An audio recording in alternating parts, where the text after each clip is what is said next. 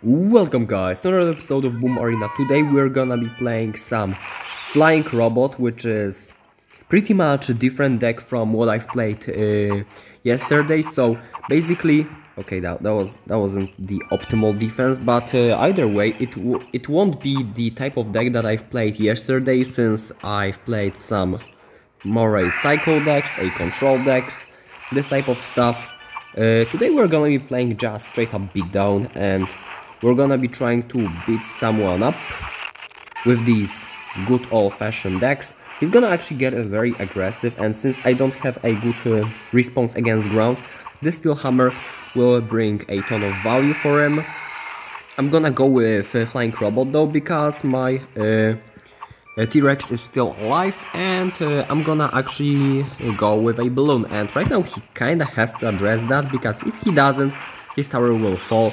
I obviously have some safety net. Right now I'm gonna get my devils to stop his steel hammer, not this time buddy, and he actually gets a cemetery on my Viking tower, which is pretty much a sign of resignation. I would say a very poor player, Carly Boom Master. He gets cheese, probably the first thing that he does after waking up, and that's not a good sign. Absolutely not, but it sometimes happens. I'm gonna absolutely take the win and move to the next game. And the second game we're gonna be playing today is against Chivache845. So he's pretty active member of a community, having 2.5k medals as of now. It's pretty much close to the end of the season. You would expect him to be a little bit higher, but it doesn't really matter. He's gonna wait obviously for me to make a first move, which is always pretty weird while I'm playing with this guy, because, well, you kinda expect people to get more at ease while playing a video games, but it's not the case with Chivache. He's also playing his weird mirror deck, which I presume this balloon should be able to connect. And there we go, we're gonna get a hit. Very cool to see, starting right off the bat, and that's gonna be very actually good opening, because as a flying robot player you usually want to just base trade, and with this variant I want to base trade, but to a point. Like, it's kind of a control deck, if I may say. I'm gonna play a flying robot right now, try to play a flying robot into a Viking every time I have a opportunity to, because it's the Viking player that actually wants to go the opposite lane. And yeah, he's gonna be playing Ghost, which is absolutely valid response. I'm gonna play some devils in here. I would love to get a kite with his Viking, but unfortunately that's not gonna be the case. I'm gonna get then Footman to counter this Viking, and okay, that's not gonna be the case. He actually absolutely split my forces, which was the thing that he wanted to achieve, I presume. And yeah, that's gonna be a very tough from here on. Now I should have just all-in everything with my flying robot. That's not gonna be the case here. He's gonna get a lot of apes. Like I've said, Chivache is one of the most patient players in the game, since he sometimes will just let you play cards over and over until you physically will get impatient before him, and that's why he probably just got me here. So I'm gonna get my Footman here. He's gonna get a flying bomb, which is obviously a good thing for him. I actually will get even a balloon in front of a flying robot, which is obviously not the way to go. Yeah, I think that's gonna be just an L. Okay, I'm gonna get a poison here just to slap everything that it's possible. He's gonna get some ace, but yeah, at this point anything that I do, it doesn't really matter, because he has the win locked in anyway. He's also gonna be having a cycle, which is like is the weird composition of a deck, if I would say so, but he gets away with that. He's gonna take a 9 from us, which is, well, below average, because I wasn't pushing too much this season. And yeah, we're gonna just brush it over. Losses sometimes happens. He played very well, and here we're gonna just jump to the game number 3. And we're gonna actually get a rematch against Chivache. So let's actually let's actually wait for him first. Let's actually not make a single move until he's gonna move something, because I think that's pretty much the only way that you want to be playing against this type of guys. The only thing that's kinda annoying with that is that I'm trying to record a video, so I'll have to like entertain you guys with my yapping for the 2 minutes straight, and that's usually not how I want these things like to go in the video. Like, if I were to play in a like big tournament, it's fine for me to just wait because I'm already there, and that wouldn't be such a hassle in this case. But I'm just playing some ladder, I'm recording a very casual video. I don't want to like sweat too much, if you can say so. He's gonna be actually playing like this. I'm gonna play some footman, force out some flying bomb like this, get some devils.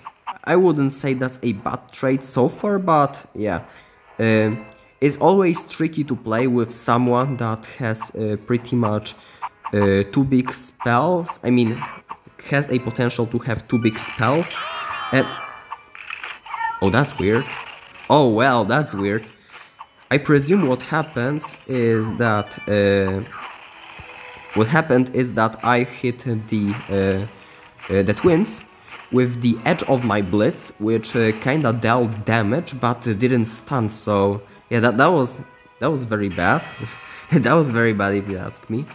Also, another thing is I cannot go like with a balloon on the opposite side. I mean, I can, but there's a huge chance that he's gonna just play a flying bomb or something on it. Like, in practice, he pretty much knows that I cannot... Okay, he's gonna play it that way, huh?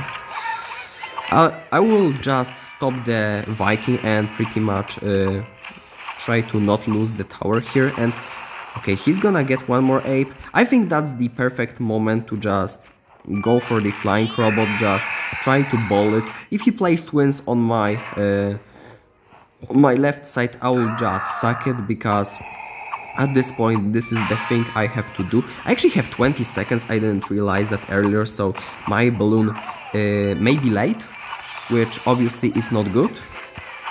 So yeah, I think I will actually be late, because he has like everything in his power to just stall my push, and yeah, that's gonna be unfortunately another loss, because I didn't realize my situation on the clock. Wow. I'm pretty confident I would be able to just play it for a win if that wasn't the case, because I had a huge mana advantage, and yeah, like these guards or this blitz was just a panic move. Normally I wouldn't play that, I would just play more valuable cards, so yeah, that sometimes happens. Also, he has pretty nice like deck now that I'm seeing it against Flying Robot, because he has 2 air cards, he has Cyclone, he can mirror Cyclone, he can mirror 3rd air card, like absolute garbage. Sometimes you just get hard counter and you cannot do anything about it. I'm not gonna whine more about it. Let's just take the 2nd L, and yeah, let's move to the next one. Hopefully in better game. And in the next game we're gonna meet Red X with 1000 medals. Let's see how he's gonna be playing. He's gonna actually have a Necromancer, so let's just check his 2nd air defense. He's gonna have a Piercing Archer, so if I were to guess, it's gonna be a Viking BS. It would be lovely if my balloon were to connect, and it's gonna actually connect, so yeah, that's gonna be very nice to see. He's gonna actually play a Viking right here, which is always fun to see, even after some nerfs to a Viking archetype. Many people still play it because it's just, I mean, it's not really easy to use, but it's pretty much easy to learn, I would say. Like, once you learn Viking Bricksman, pretty much you can always play the same thing and you will find quite a success. It's not like this deck has to adapt to different metas, so I think that's why people are playing. I'm gonna just bowl with a Flying Robot, just hope to get some trace. He's gonna actually play a Ghost here, which kinda walks directly into my plans, since I'm gonna be playing a T-Rex anyway. So that's gonna be nice. my flying robot will cross the midway point of the arena, and he actually will give up, which is pretty weird to see, because in my opinion he would actually have some play after that. I don't know. I definitely would have not given up here, and yeah, unfortunately we get a resignation, and that's gonna be the mark of the game number 4. So yeah, pretty cheeky win. I wouldn't say it was too hard, because it wasn't. He just gave up. Well, that sometimes happens. Let's just jump to game number 5 and forget about that one. And in game number 5 we're gonna be fighting against Lemony Squeeze, who's gonna start up with a ghost, presumably another Viking bridge spam. Pretty weird how usually by playing on ladder I don't see this deck quite often. Usually it's like everyone's playing cycle decks, or I don't know, another bizarre meta decks, and once I switch to a flying robot, like everyone is playing this deck. Right now, like you could have seen, I got a very nice blitz on the twins. It wasn't bug this time. I probably presume that in the second game of the video I just got a I just got very unfortunate. That's all I can say about that one. I'm gonna allow this Dark Knight to connect, then I'm gonna play Shield Skeletons to just amortize the damage. I'm gonna play a T-Rex to delete these archers. I would love this flying robot to get in front, but unfortunately my T-Rex actually will get in front, so that was the suboptimal play, which I kinda didn't want to happen, but it happened anyway. Well, sometimes it is what it is. I'm gonna get a balloon on the tower though, and that's gonna be a good thing, because right now I'm gonna just get a tower. He's gonna actually use bullets, which I don't think was a good play. Sure, he may save his necromancer, but the thing that he needs right now is counterplay, and he definitely doesn't get that with bullets, because his necromancer was the one that had to just spawn some apes and just start his counter push rolling, and with bullets I don't think like that was the best plan. I'm gonna play Shield Skeletons here. I'm gonna play actually T-Rex here. Okay, I think that yeah, the T-Rex will go in front once again. That's just a bad display. Also, this Necromancer will survive, which is just bad. I'm not gonna sugarcoat it. Right now the bullets are justified, because he will just preserve his Necromancer. Actually, this is getting way more annoying than I anticipated, because I expected this Necromancer to die a long time ago. Also, this Dark Knight having a 360 splash is just not fun right now. I'm gonna try to get a T-Rex on this footman. I'm gonna get a flying robot, and right now, okay, he's getting very wild aggressive. I don't know if I'm the fan of that. I think I am.